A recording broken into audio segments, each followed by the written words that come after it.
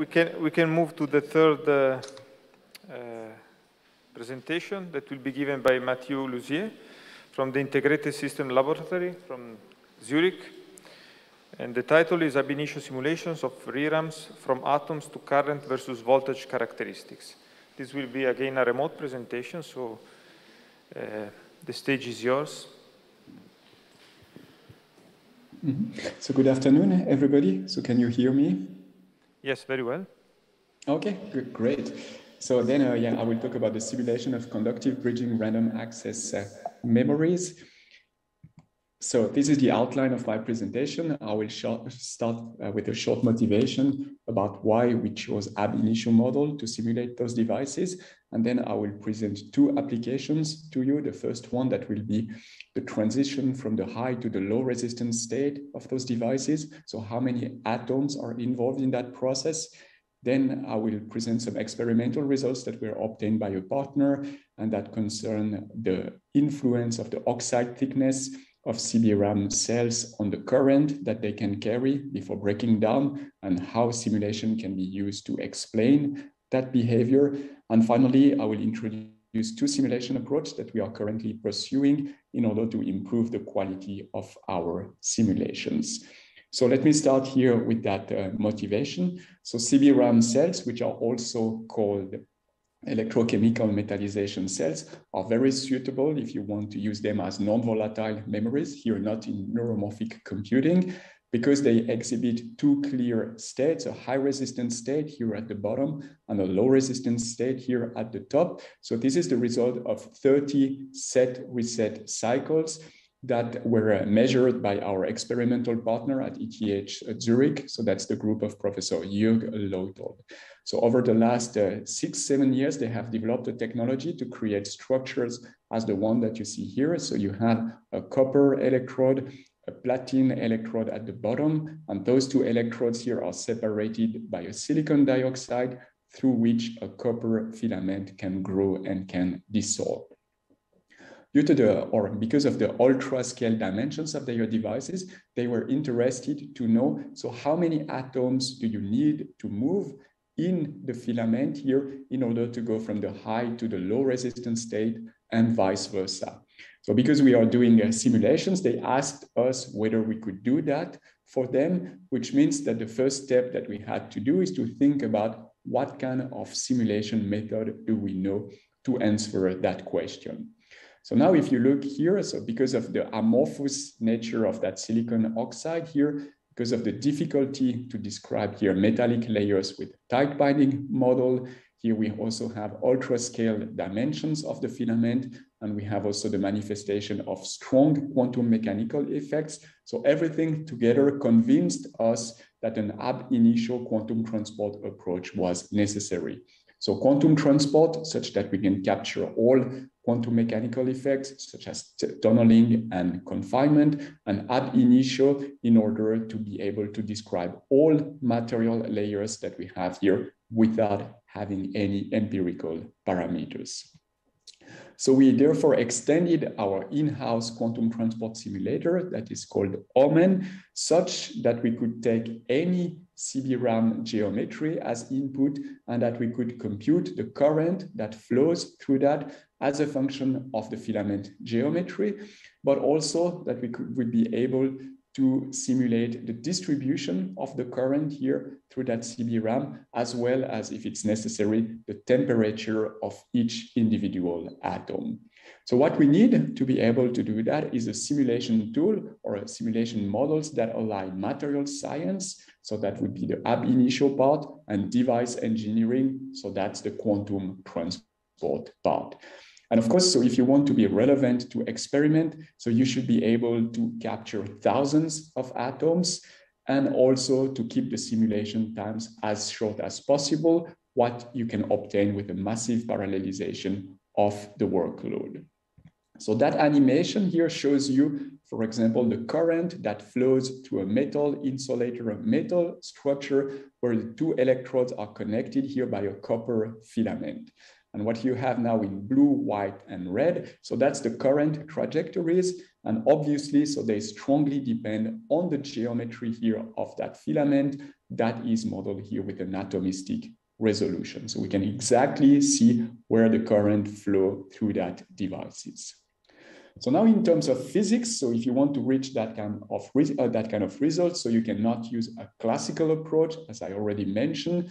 Not only are the quantum mechanical effects not included, but also band structure effects are missing, and most classical methods, or all classical methods, they are continuum, and we need to capture the atomistic granularity. So what is required is a direct solution of the Schrödinger equation, but not in that form that is good if you have a closed boundary condition problem or periodic boundaries.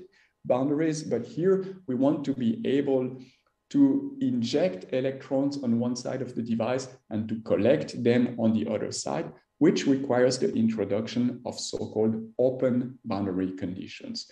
Those OBCs, so they take the form of self-energies here that are introduced into the Schrödinger equation together here with an injection vector.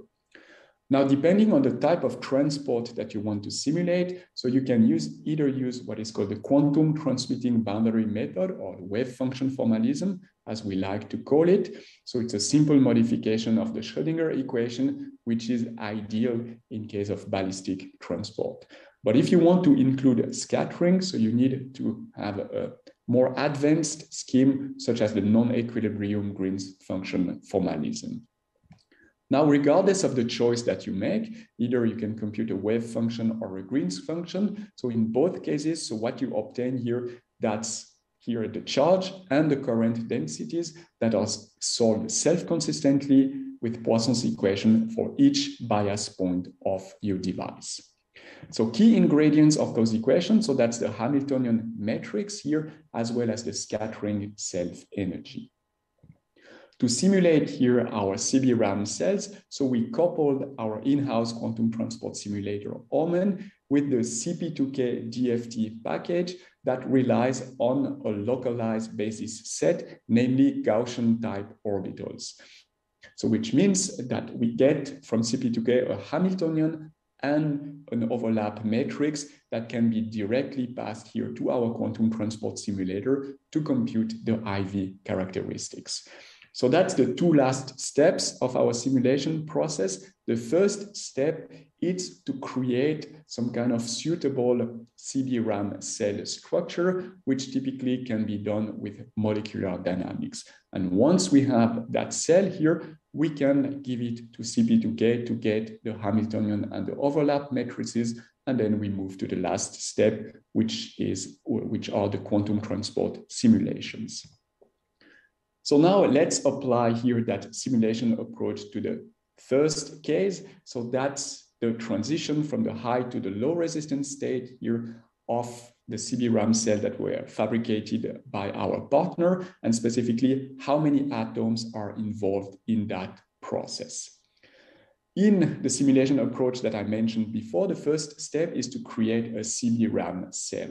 So we always start with a crystalline silicon dioxide that we anneal at very high temperature before rapidly quenching it to 300 Kelvin. So that gives us here an amorphous silicon dioxide. We can then add a metallic contact on the left side, for example, of that oxide, and then here relax the interface between the two layers such that we have a lower energy structure. So now comes the trick. So the next step would normally be here to simulate the growth of a metallic here nanofilament through the amorphous oxide. But this is something that is computationally very intensive and also hard to achieve. So there are some papers in the literature where they did that with classical molecular dynamics, but that looks rather like hero experiment and not necessarily something that you can do on a daily basis.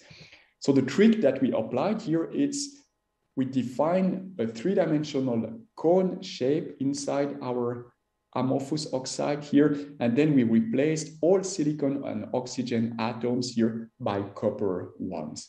And once this was done, so we relaxed the entire structure, the entire silicon dioxide matrix and copper filament here to make sure that the copper atoms occupy stable positions. So that's why we don't have a perfect cone shape anymore. Last step here, that was to add the second metallic contact on the right-hand side such that we have a complete CBRAM cell. So typically our cells have an oxide thickness of 3 to 4 nanometer, a cross-section of 2 by 2 square nanometer for a total of 4,000 to 5,000 atoms. So once we have the atomic structure here, we can apply a voltage on one side, ground the other side, and use our quantum transport approach to simulate the current that will flow through that. So for those simulations here, we restricted ourselves to the ballistic limit of transport and used the quantum transmitting boundary method. So that's the equation that you see here at the bottom.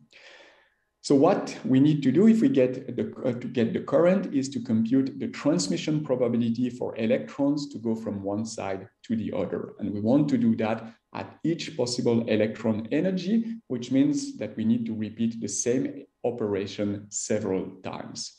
So since this can be very expensive, again, so we have to make a compromise in terms of the basis set, so for the Hamiltonian matrix, between physical accuracy and computational efficiency. So when you relax that structure, so you need to use a DZVP basis set in CP2K. But for transport calculations, that's too heavy. So we look for a combination that allows us to very well reproduce what the DZVP basis set gives. And we found that if we use SZV for the copper atoms here and 3sp for the silicon and for the oxygen atoms, so then we can pretty well reproduce the DZVP results. So that's why we use that simplified basis set for all our transport calculations and kept DZVP for the structure generation. So now what we did is we simulated different filament geometries, starting with a complete filament and then gradually removing atoms from the head of the filament to emulate the process of dissolving the copper filament when a negative voltage is applied to the structure.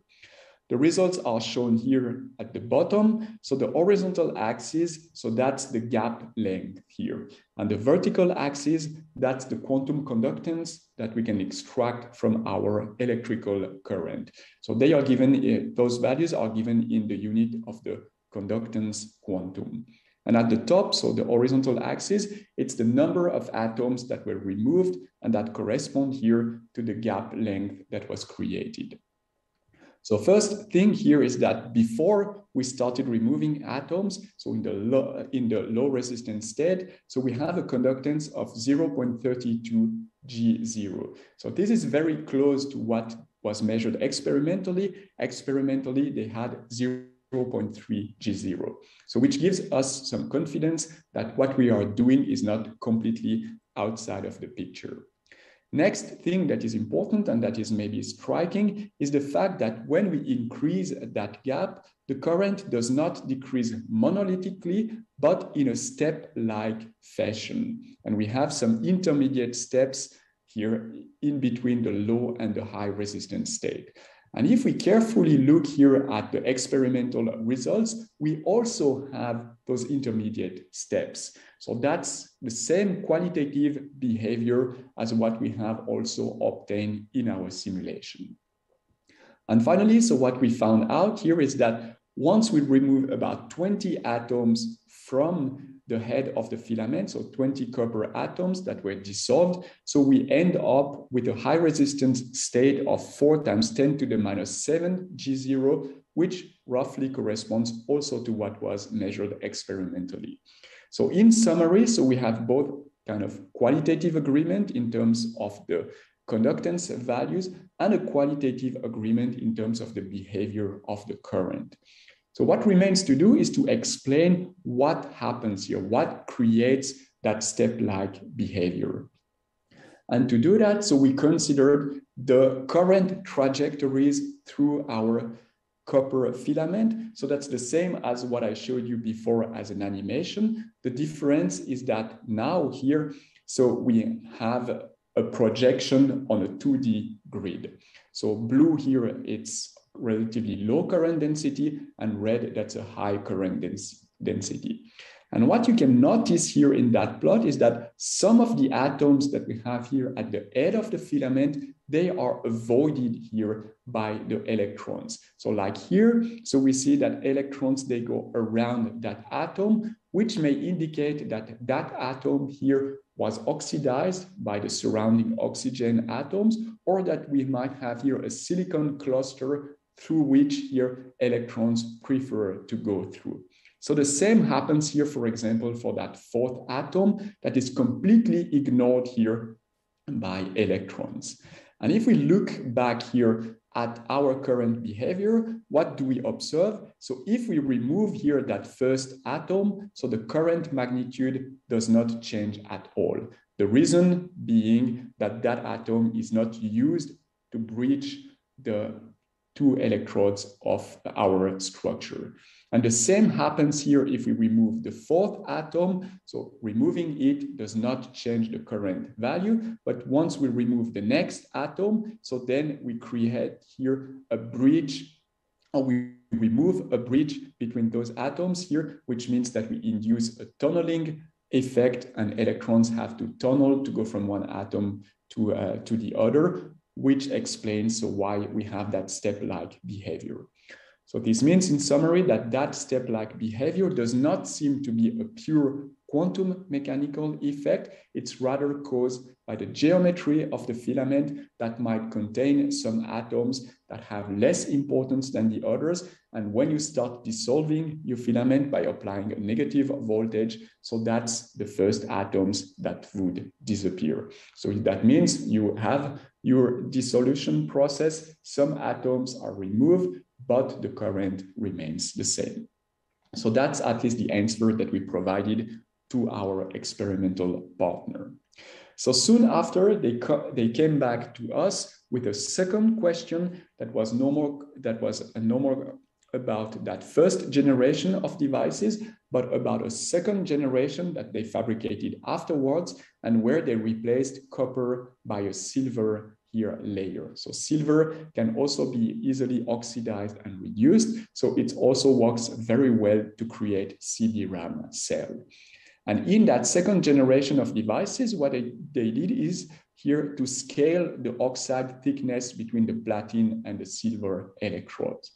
And then they try to push the current to the maximum value they can before the device breaks down. And what is reported here in that graph is the current that they could measure before the device breaks down.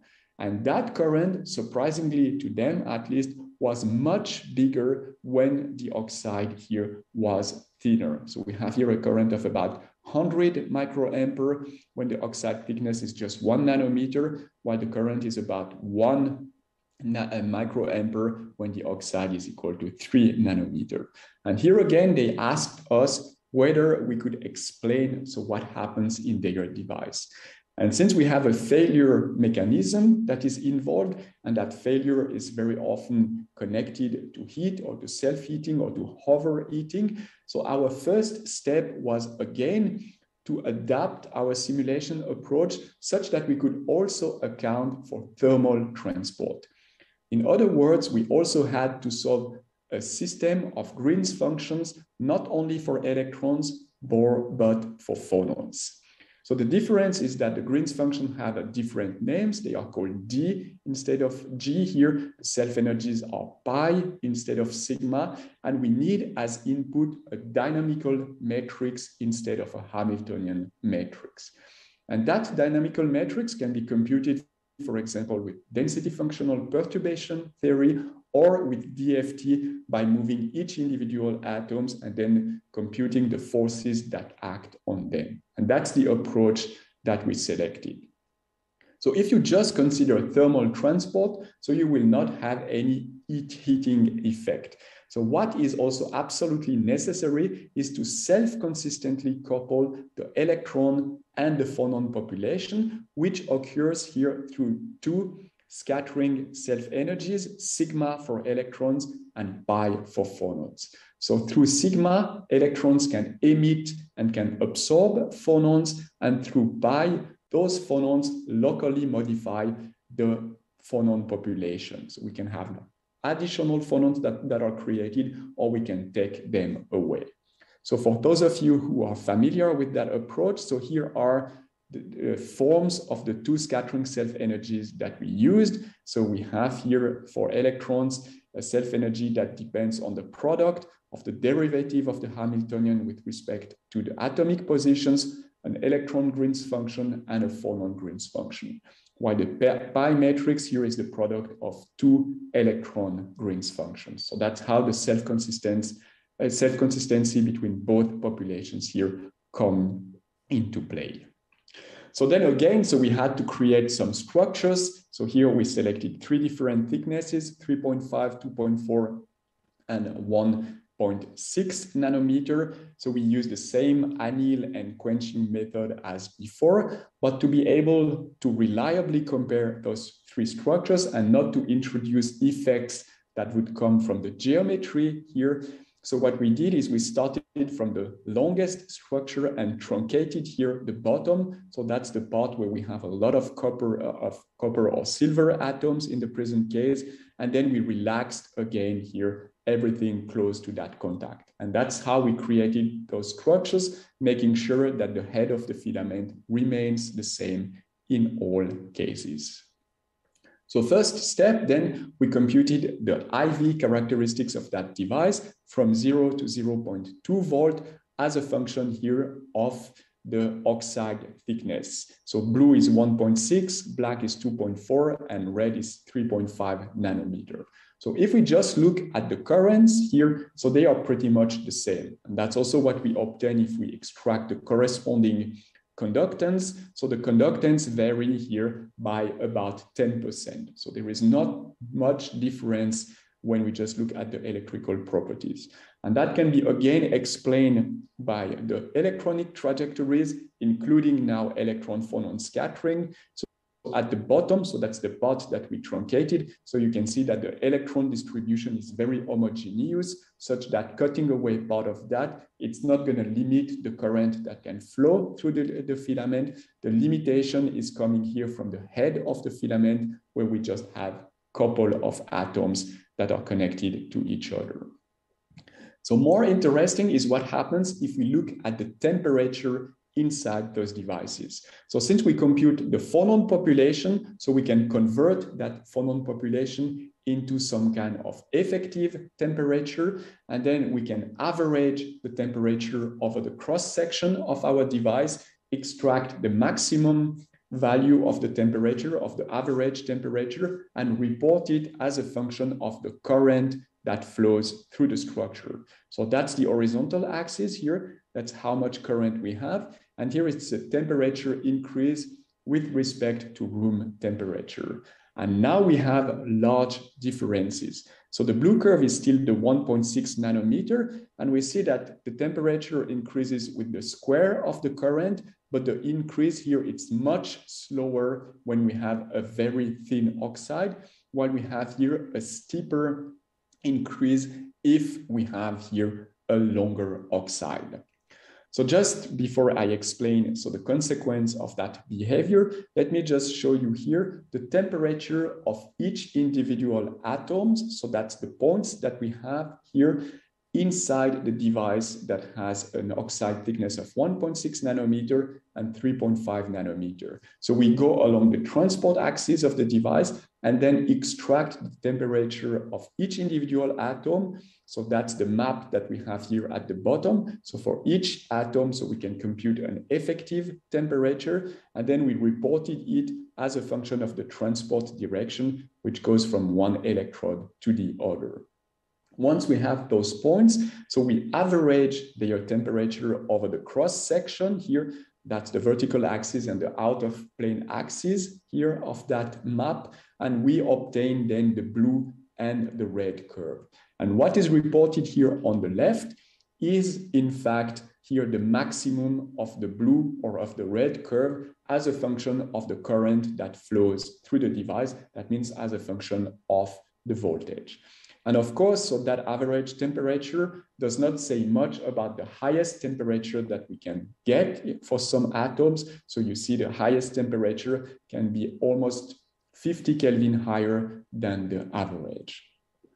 Now, the last step here is to connect those results to the experimental finding that the longer the oxide is, the less current that device can carry before it breaks down. So if we now assume that once the internal temperature, the average internal temperature reaches a certain threshold value, then the oxide is going to break down and then the entire device is going to break down. So we see directly why longer oxide are bad or are not as good as thinner one. Let's assume for simplicity that if we have a 40 Kelvin temperature increase, the device is going to break down. So if we now draw a line here from those 40 Kelvin, so we see that those 40 Kelvin, they are reached at just 3 microampere here for the longer oxide, while they would probably be reached at 5 microampere for the 2.4 nanometer device. And if we extrapolate here the curve for the 1.6 nanometer, so that would probably be here at 20, 10 or 15 or 20 microampere, which means that the longer the oxide, the earlier we will reach a certain temperature and the earlier our device will break down. And this also makes sense. So the longer the oxide, the higher is the probability that an electron will emit phonons and that it will locally increase the temperature of our devices.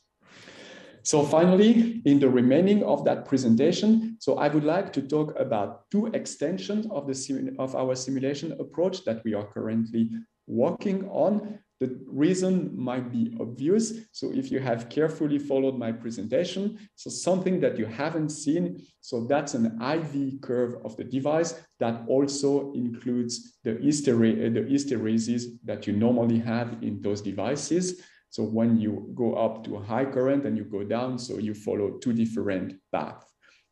And the reason for that, I already mentioned, is that if you use molecular dynamics, so you will have troubles simulating the growth and the dissolution of the filament.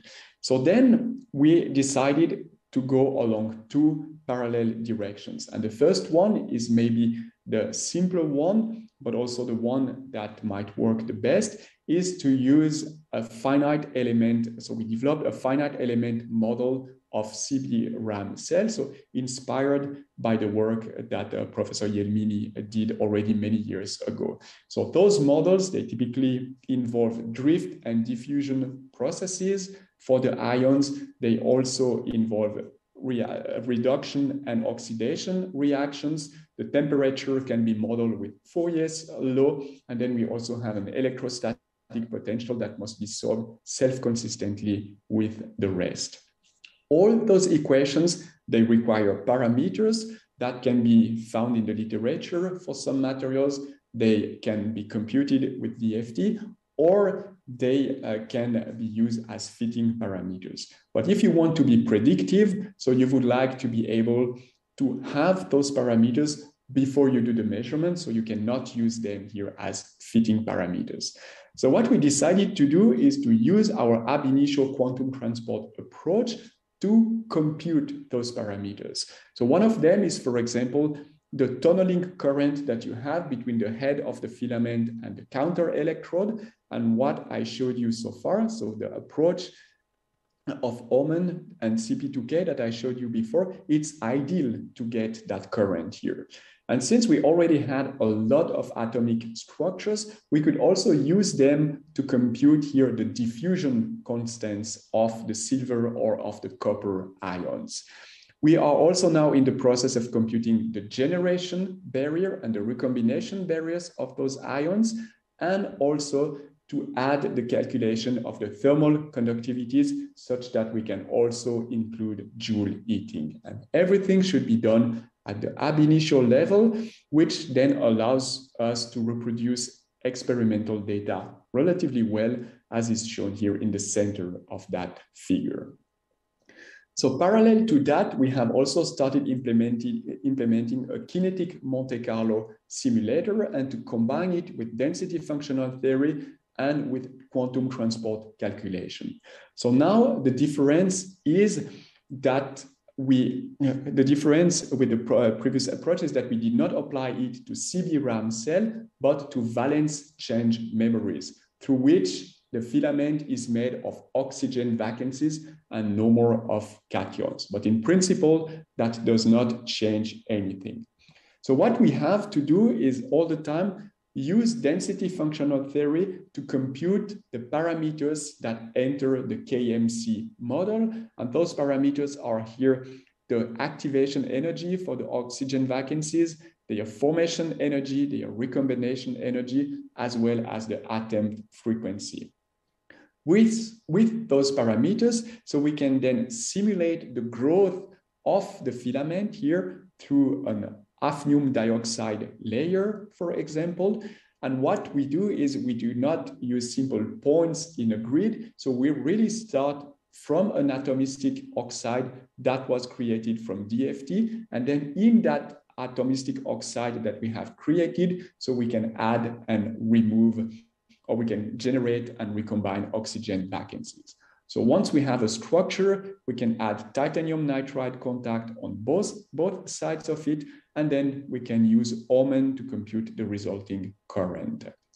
So the next slide here shows you some preliminary results. So starting from the set process here that contains 256 here oxygen vacancies, we abruptly move to the reset state here by applying a voltage of -2 volts, stay there for a few seconds till we could decrease here the number of oxygen vacancies to just 9 in different steps. And at each step here, we computed the electron transmission function through the structures here by adding titanium nitride. And as we expect here, the transmission function keeps decreasing when we remove oxygen vacancies, so when we dissolve the filament. And here in the end, we have a transmission function that is much lower than in the set case. And if we evaluate the corresponding current, so we have a decrease of the current by several orders of magnitude. And we believe that by using such an approach, so we will be able to really simulate the entire set reset cycle, and that we would be able to do that multiple times. So that's what we are currently working on. And that's, I think, a promising approach to be able to combine DFT and quantum transport with realistic device structures. And this makes me come to my conclusion. So I presented to you an ab-initio quantum transport approach that works for CBRAM cells, but also for OXRAM cells. So I presented the physical models, illustrated them with 2 different applications. And now what we are doing is to continue working with our experimental partners on the optimization of their devices. And we are also moving from binary to analog devices also for neuromorphic computing applications. So thank you very much for your attention.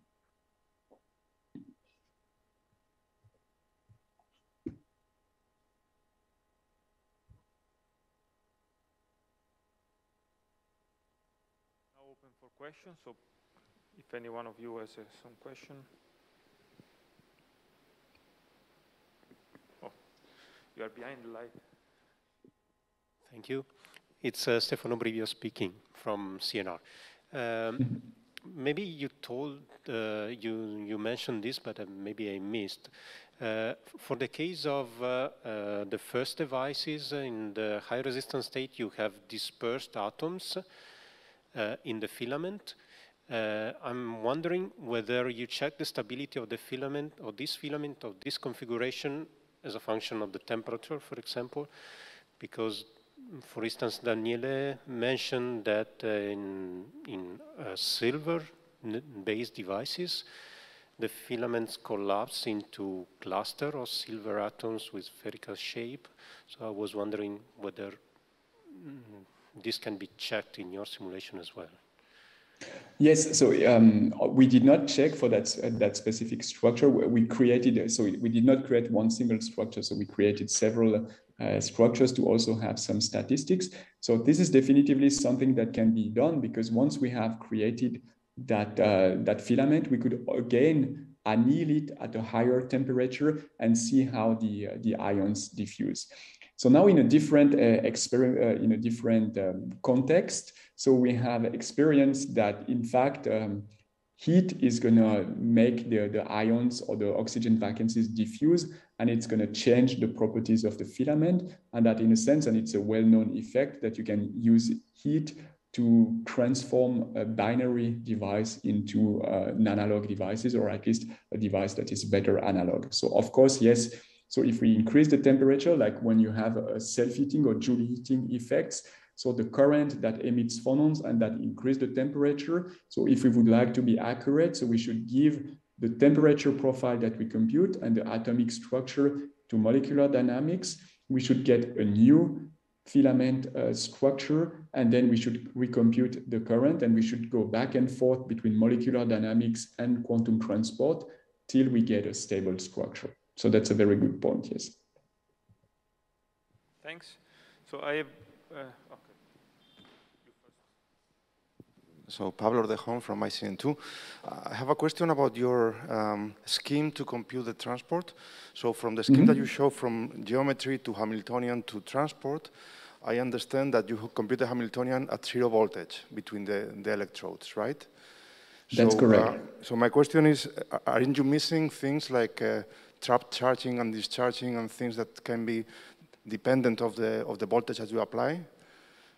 So the voltage is reapplied then when we do the quantum transport calculation, and then we can recompute an electrostatic potential that comes on top of the one that we had from DFT, and that was for the equilibrium case. So we can, in a sense, account for those effects, but at a later stage. And it's true that by doing that, we might be missing some effects, so when you do when you do the pure DFT calculation, so that could modify locally so the entries of your Hamiltonian matrix, which we do not capture in our case since we freeze the Hamiltonian after the DFT calculation, but we can still have the electrostatic potential, so the solution of Poisson's equation, but not how that might affect some of the entries of your Hamiltonian. But I guess it would, I don't know if the mic is on. I guess it would be just a matter of making an extra loop, right? If you want to include these effects, there is nothing basic that precludes you from doing that, right? No, theoretically it's doable. Practically, that can be sometimes difficult, since applying a voltage directly in DFT, it's not something straightforward, since you break the periodicity of your simulation domain, and then you need to have some like the Berry phase approximation, for example, like what is used for ferroelectrics, such that you can still do your calculation. While breaking the periodicity in quantum transport calculation, it's something that is natural. No, but I mean, there are many methods and many codes that already do that. For instance, Transiesta, we wrote it 20 years ago, and it is doing that. So you compute the Green's function with a final voltage, and then you compute the density from the Green's function, and you feed it back to the Hamiltonian calculation. So. Yeah, so sorry, so I missed your point. Yeah, that's true. So that's something we did with the CP2K developers. So we had that possibility that you do a DFT you create a Hamiltonian, an initial guess for the Hamiltonian with CP2K. So then you use it in Omen to calculate your charge density, your non-equilibrium charge density, and then you can feed it back to CP2K, such that CP2K will recreate the new Hamiltonian, and you go back and forth till you get convergence. The problem is that for the kind of for the size of the structures that we want to do that. So that was extremely slow, and we had troubles getting convergence. So it was difficult to make those two tools compatible. But yeah, that's true that exists. It's just that if you go to structures with 5,000 atoms or more, so that can be really expensive. Thanks. Any other questions? If not, let's thank the speaker again. Thank you.